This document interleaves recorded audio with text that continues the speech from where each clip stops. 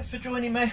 This is a follow-up video on the one I did a couple of weeks ago, all about the monitor in the van. So this is the TV monitor that shows promotional stuff, menus, anything to do with, like, obviously the van they're selling, which is on a loop screen. So this video is all about the loop and the media player in the van that's going to be playing the videos up on the monitor. I'll get right into it. What we've got straight away in the cupboard under here is the Minix box. I'll take you around the back and show you that. So let's take you around to the Minix box in the cupboard. What we'll do is go around the back of the van through the rear door.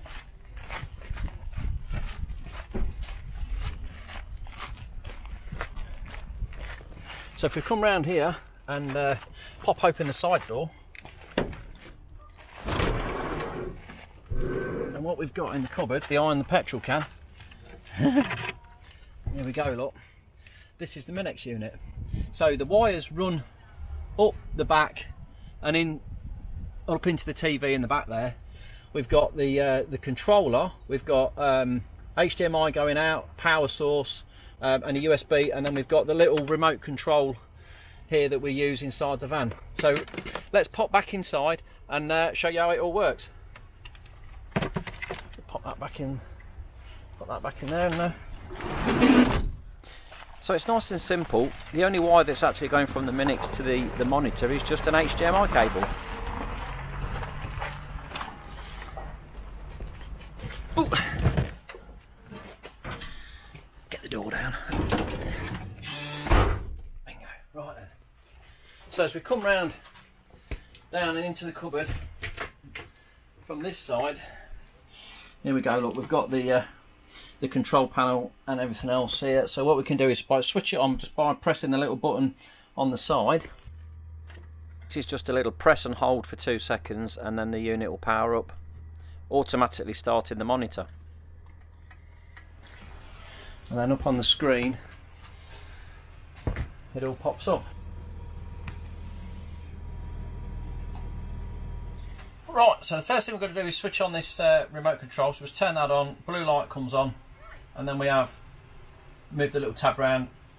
And what we need to do is get this Google Drive onto the screen. So obviously we got, this is the home screen.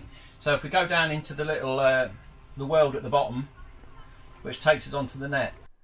So Google Drive, just go up into the bar at the top there, type in your Google Drive. It's got YouTube because that was the last thing I was using.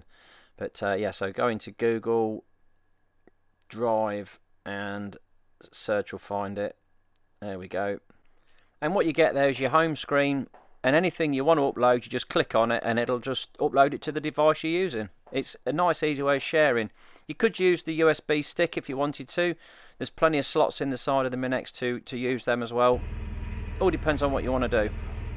If we just go to the downloads box here, click on that, and that will show us where we've downloaded the van video to, just there, look. So we click on that and it just automatically starts playing it into its media player. Takes a couple of seconds to load. The Minix box comes with a built-in media player, so we'll use that media player to play the video. We can click into the settings, put it onto loop, and then the video will just continue to scroll and keep playing up on the screen there. So this is the screen now running off the Minix box, which, like I say, with the downloading, we download Google Drive to the Minix box, and then you can literally just upload anything to your Google Drive into your downloads and play the movie. So it's a case of finding what you want to put on your screen. If you've got to make a movie in iMovie, which is what we've done here, just preparation, take your photos, do your editing in iMovie, and then upload it to the Google Drive and then bang it onto the screen. And the Minix box will just play that over and over and over again. It'll just keep playing it around on the built-in media player that's in there, and it works really well.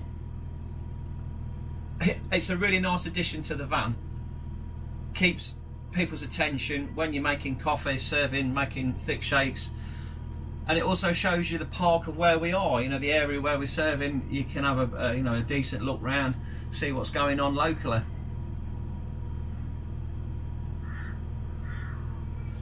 So I hope that's been of use to you. Like I said I'd put this up there with the fitting of the screen into the van, and obviously the media player running the multimedia, it's something else. You do need a player to keep the footage flowing. It's not crashed at all in all the time I've had this now. It's been running for about 6 or 7 weeks. We've not had any issues at all with it crashing. So the Minix box is quite a cheap media player, and it works really well. Originally we were going to put a smart TV in, thinking that you could put a USB stick into the side of it with a film or something we've created on the USB stick, and the TV would play it. But having looked into that, it's not as straightforward as that. There's a lot of problems, a lot of crashing, lots of issues with it not revolving and not playing, and the formats and all kinds of crazy things. So by far the easiest way to do this is to get a media player and upload the footage to it, and then run it on a scroll off of that. You can use an SD card if you really wanted to as well. That is an option. Or you could even plug the USB stick into the Minix box and play it from that, which is a far better way of doing it than actually using a smart TV and plugging a stick straight into that. The Minix box is a media player, and it's built for that, this kind of thing. Obviously, you don't have to have a TV licence with a monitor, whereas if we'd got a smart TV, we would have to have bought a TV licence for the van as well. So I hope that's been of use. I hope you've enjoyed it. Cleared up the problem that we had with the, what TV to use and all the rest of it. We've now got this super TV playing this video over and over and over again, and we can change it really easily by creating a new video on the iMovie and getting it on the TV. So I hope that's been of use. If it has, just drop me a little thumbs up. I love your comments, always love your comments. Drop me some comments in the comments box below, and I'll get back to you with some replies. So yeah, thanks for watching. Like and subscribe.